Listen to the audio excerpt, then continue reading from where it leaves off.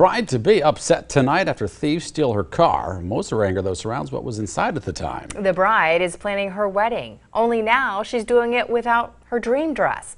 Kylie Howell came to DeWitt from Cedar Rapids to pick up her dress. She decided to hang out with some friends in Davenport, and that's when she says her car was stolen, along with the dress.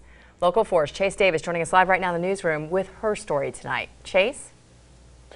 Jim and Ann, Kylie Howell told me that she picked out her dress last summer and that it took 7 whole months for it to arrive at the store for her wedding in September.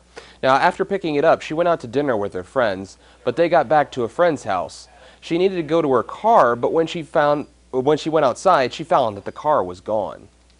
It's just been really devastating and really hard, just kind of process everything. Just don't understand why people would steal a vehicle, like what the reason would be for that. So Kylie Howell was just hanging out with her friends after dinner when she noticed her keys weren't where she put them. Maybe I just misplaced them. They fell out of my purse or something out back by my car. So I went to go walk to the back behind the garage where my car was parked just to kind of look around the area and realize that my car was gone.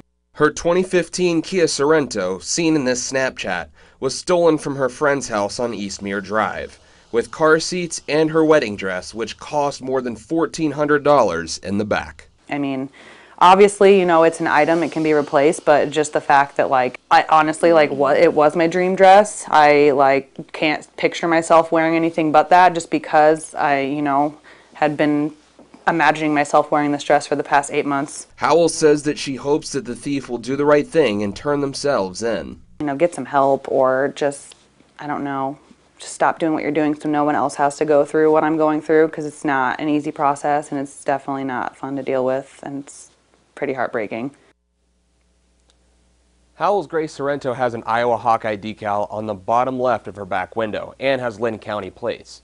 And if you think you see her car, call Davenport Police at 563-326-7979. Reporting live in the newsroom, I'm Chase Davis for Local 4 News. Chase, thanks. Hope she does find her dress again.